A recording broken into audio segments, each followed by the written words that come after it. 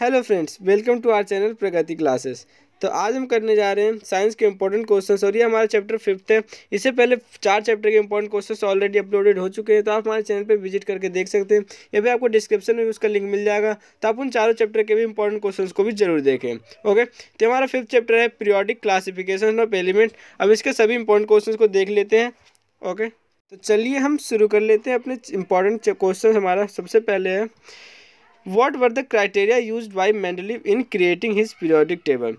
तो आपको इसमें बताना है कि उसमें क्या क्या क्राइटेरिया थे मेंडलीव के जब उन्होंने अपना पीरियोडिक टेबल बनाया था। तो बहुत इंपॉर्टेंट क्वेश्चन है, कई बार अब आपके प्रीवियस ईयर्स में पूछे जा चुके हैं। ओके, तो इसका आंसर है Mendeleev created his periodic table on the basis of their fundamental properties of the atomic mass. तो जो मेंडलीव का जो फंडामेंटल प्रॉपर्टी था उन्होंने एटॉमिक मास को लिया था, and also on the similarities of chemical properties, और साथ साथ में उन्होंने केमिकल प्रॉपर्टीज की सिमिलैरिटी को भी देखा था। और उन्होंने एटॉमिक मास अपने दो आपके ऐसे फंडामेंटल उन्होंने लिया था मेंडलीव ने, जिससे कि उन्होंने अपना पीरियोडिक टेबल बनाया था। Among chemical properties he concentrated on the compound formed by element with oxygen and hydrogen, और उन्हें खास तौर पर हाइड्रोजन और ऑक्सीजन से जो एलिमेंट फॉर्म्ड होते थे उस पर उन्होंने ज़्यादा कंसंट्रेटेड किया। और इस तरह से जो भी आपकी केमिकल प्रॉपर्टीज थी वो ऑक्सीजन और हाइड्रोजन से बनने वाले एलिमेंट से उन्होंने देखे थे। ओके, जो भी आपके ऑक्सीजन और हाइड्रोजन से कंपाउंड बनते हैं। तो ये हमारे था कि criteria used by Mendeleev to create his periodic table. Okay, बाद जो हमारा सेकंड इंपॉर्टेंट क्वेश्चन है वो भी बहुत ही ज़्यादा इंपॉर्टेंट है कि how does the electronic configuration of an atom relates to it position in the modern periodic table.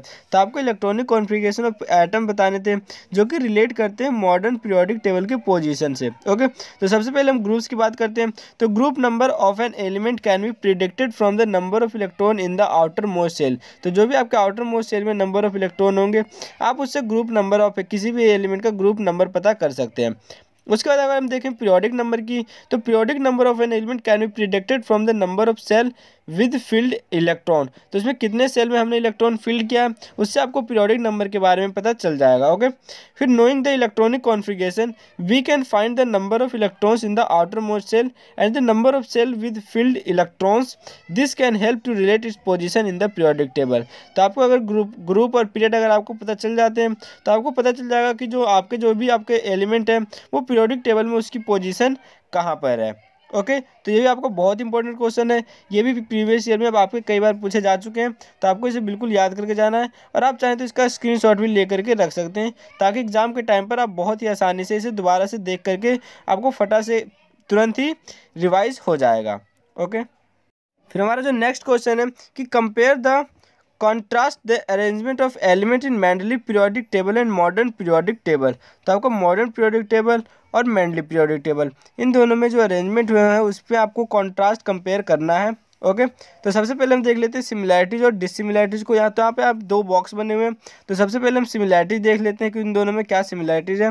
तो सिमिलैरिटीज़ हमारा फर्स्ट है, in both periodic table physical and chemical properties has taken basis for classification and kept in same group. कि जो भी ऐसे element जिनके की physical और केमिकल प्रॉपर्टीज सेम थे उन्होंने आपको सेम ही ग्रुप में आपसे रखा गया। उसके बाद हमारी दूसरी सिमिलैरिटी थी, the formula of the oxide and hydride formed by an element were treated as one of the criteria for classification of element। तो एक जो हमारे जो फॉर्मूला ऑफ ऑक्साइड के जो भी ऑक्साइड के फॉर्मूला थे और हाइड्राइड के उन्होंने दोनों ही मॉडर्न पीरियोडिक टेबल और मेंडलीव पीरियोडिक टेबल में लिया गया। तो ये हमारे क्या थे सिमिलैरिटीज। अब हम मेंडलीव पीरियोडिक टेबल और मॉडर्न पीरियोडिक टेबल के जो डिससिमिलैरिटीज थे, तो हमारा फर्स्ट डिससिमिलैरिटी यह था, तो जो हमारा फर्स्ट डिससिमिलैरिटी थे मेंडलीव पीरियोडिक टेबल और मॉडर्न पीरियोडिक टेबल के बीच में कि while Mendeleev table was based on the atomic mass, लेकिन जो पीरियोडिक टेबल जो मॉडर्न पीरियोडिक टेबल थे वो हमारे बेस्ड थे एटॉमिक नंबर पर। ओके, इसका Mendeleev table contain 6 period and 8 group, लेकिन मॉडर्न पीरियोडिक टेबल में आपके 7 पीरियड एंड 18 ग्रुप्स पाए जाते हैं। जो थर्ड डिससिमिलैरिटी थी कि transition element have been placed at the end of Mendeleev periodic table but in modern periodic table they are placed in the middle. कि जो भी आपके ट्रांजिशन एलिमेंट थे जो कि अभी मॉडर्न पीरियोडिक टेबल में उसे हमारे डी ब्लॉक एलिमेंट्स भी के नाम से भी हम उसे जानते हैं, तो उसे आपको मेंडलीव पीरियोडिक टेबल में लास्ट में रखा गया, लेकिन मॉडर्न पीरियोडिक टेबल में उसे मिडल में रखा गया as A D block elements. Okay, तो हमारा फोर्थ क्वेश्चन है कि nitrogen and phosphorus belong to group 15 of the periodic table, कि नाइट्रोजन फॉस्फोरस ग्रुप 15 से बिलोंग करते हैं। Right in electronic configuration of these two element, इन दोनों एलिमेंट के आपको इलेक्ट्रॉनिक कॉन्फ़िगरेशन लिखने हैं। Which of these will be more electronegativity, कौन सबसे ज़्यादा इलेक्ट्रोनेगेटिविटी और क्यों है। तो सबसे पहले हम देख लेते हैं nitrogen atomic number 7 and goat 7 electron with electronic configuration 2 and 5। लेकिन फॉस्फोरस की बात करें तो इसका एटॉमिक नंबर होते हैं 15 और वो गोट करेगा 15, मतलब कि 2, 8 and 5। तो हमारे नॉन मेटेलिक कैरेक्टर जो होंगे वो डिक्रीज हो जाएंगे as we move down the group, इसलिए जो हमारा नाइट्रोजन है will be more electronegative than phosphorus. Okay, and next important question is कि why do element in A group show same valency, कि जो भी एलिमेंट आपके ग्रुप्स में लगे होते हैं वो सेम वैलेंसी के क्यों शो होते हैं। ओके, तो इसका आंसर है the valency of an element is related to valence shell electronic configuration. तो जो भी एलिमेंट की वैलेंसी होती है वो सीधा सीधा डायरेक्टली रिलेट होती है valence shell electronic configuration of an atom के, कि किसी भी एटम का जो इलेक्ट्रॉनिक कॉन्फ़िगरेशन है उसका वैलेंस सेल क्या है। Since the element present in A group have the same valence, तो जो भी आपके एलिमेंट जो प्रेजेंट होते हैं एक ही ग्रुप में उनके same valence shell electronic configuration होते हैं, इसलिए वो क्या करते हैं वो सेम वैलेंसी को ही शो करते हैं। तो जैसे कि सेम ग्रुप में हम बात करें फ्लोरीन, क्लोरीन, ब्रोमीन, आयोडीन, तो ये सभी क्या होते हैं हमारे सेम ही आपके ग्रुप में आते हैं। तो इनके अगर आप वैलेंस इलेक्ट्रॉन देखेंगे तो 1 होते हैं, तो इन सभी की वैलेंसी भी आपकी 1 ही होती है। Okay, and now sixth question is hydrogen is regarded as a rough element in the periodic table discuss. तो इसका आंसर है hydrogen is regarded as rough element in the periodic table because, क्योंकि till today its position is not satisfactory, क्योंकि अभी तक इसके position के बारे में पता नहीं चला है। Although it has been placed on the top of alkali metals on the basis of electronic configuration, electronic configuration के बेस पर हम इसे एल्कली मेटल के सबसे ऊपर में रखते हैं।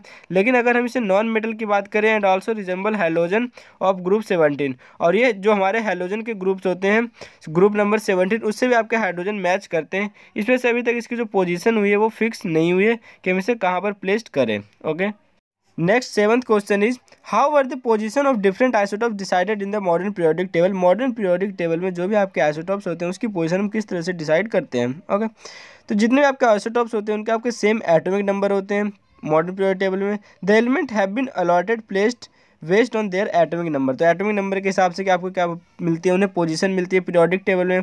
इसीलिए all the isotopes of then element have been assigned the same position in the periodic table, इसलिए जितने भी आइसोटॉप्स होते हैं तो मॉडर्न पीरियोडिक टेबल में उन्हें सेम की सेम पोजीशन ही मिल जाती है। Okay, and the next question is alkali metal do not form die positive ions Y, कि जो एल्कली मेटल होते हैं वो डाई पॉजिटिव आयंस क्यों नहीं बनाते हैं। तो सबसे पहले हम बात कर लेते हैं कि एल्कली मेटल क्या होते हैं। तो एल्कली मेटल जो होते हैं वो प्रेजेंट इन ग्रुप 1, तो आपके जो ग्रुप फर्स्ट होते हैं उसमें आपके एल्कली मेटल पाए जाते हैं। सो 17 हैज़ ओनली 1 वैलेंस इलेक्ट्रॉन, जो भी आपके 17 जो ग्रुप होते हैं उसमें आपके 1 वैलेंस इलेक्ट्रॉन होते हैं। तो Y losing 1 electron they acquire the configuration of noble gases, तो जब भी वो एक इलेक्ट्रॉन को लूज करेंगे तो क्या कर लेंगे कि नोबल गैस के कॉन्फ़िगरेशन को एक्वायर कर लेंगे and hence do not form die positive ion, इसीलिए जो एल्कली मेटल होते हैं वो डाई पॉजिटिव आयंस को नहीं बनाते हैं, ये मोनो पॉजिटिव आयंस बनाते हैं। ओके, और जो डाई पॉजिटिव आयन बनाते हैं वो आपके बनाते हैं एल्कलाइन अर्थ मेटल। ओके, तो ये भी आपके एग्जाम में पूछे जा सकते हैं। तो मैंने आपको बता दिया कि एल्कलाइन अर्थ मेटल आपके डाई पॉजिटिव आयंस को शो करते हैं और एल्कली मेटल आपके मोनो पॉजिटिव आयंस को शो करते हैं। And the next question is कि what were the limitation of Newlands law of octaves, कि न्यूलैंड लॉ ऑफ ऑक्टेव्स के क्या लिमिटेशन है। तो आपका बहुत इंपॉर्टेंट क्वेश्चन है, कई बार 3 मार्क्स में ऑलरेडी पूछे जा चुके हैं। तो सबसे हम देख लेते हैं कि हमारे कौन कौन से इसके लिमिटेशन है न्यूलैंड्स लॉ ऑफ ऑक्टेव्स का। तो सबसे फर्स्ट इसका जो लिमिटेशन था कि it was found that law of octaves were applicable only up to calcium, के सिर्फ कैल्शियम तक है लॉ ऑफ ऑक्टेव्स को आप लगा सकते हैं। After calcium 8th element did not possess properly similarity to that of first, कि कैल्शियम के बाद आपका जो 8th नंबर का एलिमेंट होगा उसकी प्रॉपर्टीज फर्स्ट नंबर पे एलिमेंट से मैच नहीं करेगी। Secondly Newlands assume that only 56 element exist in nature and no more element would be discovered in future. तो उन्होंने कहा था कि अब जो हमारे पूरे अर्थ में सिर्फ 56 एलिमेंट ही होते हैं और बाद में इसके बाद कोई सी भी आपके एलिमेंट की खोज नहीं हो सकती, बट अब हमारे पास काफ़ी ज़्यादा एलिमेंट्स हो चुके हैं। थर्ड हमारे इसके लिमिटेशन थे to fit the element into the table Newlands adjust 2 element in the same slot but also put some unlike elements under the same node. तो ये आपके सभी आपके इंपॉर्टेंट थे, तो आप इसे याद कर लेना। Okay, and next question is two elements x and why have atomic number 12 and 16। दो आपके पास एलिमेंट है एक्स एंड वाई, एक का एटॉमिक नंबर 12 है, एक का एटॉमिक नंबर 16 है। Right the electronic configuration of the modern periodic table. Do these two elements belongs? What type of bond will be formed between them and Y? क्या इसमें किस type के बॉन्ड बनेंगे और क्यों बनेंगे? सबसे पहले एक्स के हम इलेक्ट्रॉनिक कॉन्फ़िगरेशन की बात कर लेते हैं। तो एक्स का जो इलेक्ट्रॉनिक कॉन्फ़िगरेशन है 2,8,2 और वाई की हम बात करते हैं तो 2,8,6। तो इसमें 16 हो गए, उसके आपके 12 हो गए हैं। तो एक्स के हमारे 12 हो गए, वाई के आपके 16 हो गए। तो both these element can present in third period as ionic bond is formed between x and Y. तो एक्स एंड वाई के बीच में आपके आयनिक बॉन्ड बनेगा as a result of transfer of 2 electron from x to Y, क्योंकि इसमें जो 2 electron है वो एक्स ट्रांसफर कर देगा वाई को। तो इसमें क्या होगा कि दोनों के आपके नोबल गैस कॉन्फ़िगरेशन में आ जाएंगे और आपके दोनों के दोनों हैप्पी हो जाएंगे। Okay, and question number 11, did डोवेरनर trades also exist in column of the Newland octaves, compare and find out. Okay, तो इसका आंसर है yes. Following triads can be identified like lithium, sodium, potassium and beryllium, magnesium, calcium. And you know the atomic mass of middle atom in the above triads is approximately equal to the average mass of element on the left and right hand side. तो अगर आप बात करें इनके average, अगर आप मास निकालेंगे जो आपके मिडल एलिमेंट रहेगा और जो आपके फर्स्ट एलिमेंट और थर्ड एलिमेंट, इन दोनों का जब एवरेज मास निकालेंगे तो वो एवरेज मास आपके इक्वल होगा जो भी आपके मिडल एलिमेंट्स के होते हैं। ओके, तो अब हमारा जो लास्ट क्वेश्चन है कि what property do all elements in the same column of the periodic table as boron have in column. तो आपका ए है, फिर बी, इसी में आपके मतलब कि 12 में आपके दो आपके क्वेश्चन दिए हुए हैं ए एंड बी। तो बी है कि what property to all elements in the same column of the periodic table as fluorine have common. तो इसमें ए का आंसर है कि all the elements in the same column as boron have 3 electron in the valence shell, that is all the element are trivalent. इसलिए आपके जितने भी element होते हैं वो ट्राइवेलेंट होते हैं। फिर नेक्स्ट बी है कि all the elements in the same column as fluorine has 1 electron in the valence shell which is all the element are monovalent. इसलिए आपके जितने भी आपके एलिमेंट होते हैं वो सभी के सभी आपके मोनोवैलेंट होते हैं। तो आपके इंपॉर्टेंट क्वेश्चन थे चैप्टर नंबर 5 के।